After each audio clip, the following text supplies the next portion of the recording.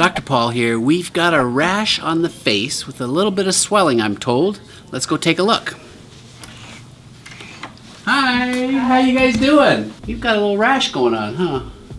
You do? Yeah, I think so. Did you notice on your face? It's feeling bumpy. Feels a little bumpy? Looks a little red. And has he had fever? No, he just felt a little warm, but I haven't Okay. really noticed much of a fever. Alrighty. That ear looks pretty darn good.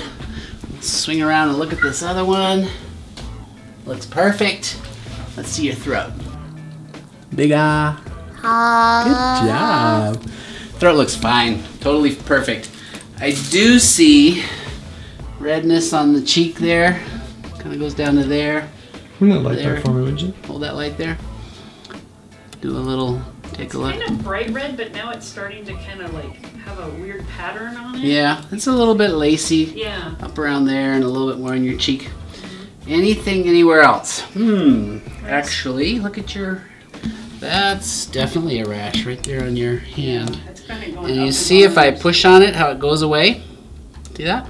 Mm-hmm. It's red or pink and then it goes white and then it comes back when I let go. That's called blanching. And a rash that blanches like that, here it does everywhere, is almost always viral. I mean, I guess an allergic rash would also blanch, but when it's slightly irregular and a little bumpy like that, that's pretty typical for viral rashes. Anywhere else? Anything on your tummy? You gonna show us your six-pack? Whoa, that's nice looking muscles there, buddy. All right, mine are just hidden. I know they're there. All right. So does anything hurt? No, Nope. that's itching. Itches a little bit. I'm gonna listen to your lungs. Take a big breath. Again. Again. And again. Perfect. So in case it was an allergic thing, we want to make sure your lungs are clear and they're perfectly clear. I'm not too worried about that. Does it hurt to swallow? No, Any trouble swallowing? no. Nope. Okay. Very good. Let's see your hands. They look perfect. We've been seeing a lot of Coxsackie hand, foot, and mouth, and with that, sometimes you'll have little spots, but they're fine. I'm gonna guess your feet are fine. Very good. Well, you know what you have?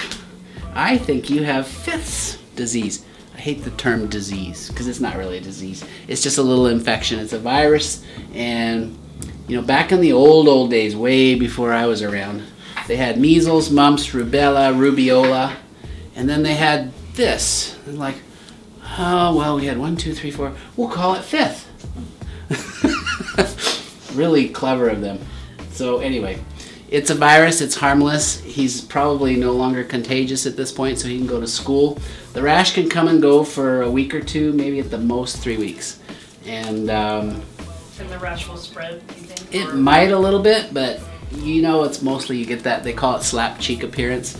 You know, it's pretty harmless, but I'm glad we were able to show folks what that looks like. Do you have any questions? No. No? Okay. Do you have any comments for your fans on YouTube, you know, in case you make it be a big YouTube star? No? Thanks a lot for sharing. So there you have it, folks, a straightforward case of Fifth's disease. It's characteristic slap cheek appearance, and often you have a slightly lacy rash on the extremities, perhaps on the trunk. Pretty classic in appearance. And kids are not that sick with this illness. You don't feel too bad, do you? No. There we go. Just a little sniffly. Thanks for sharing with us, and thanks for coming in.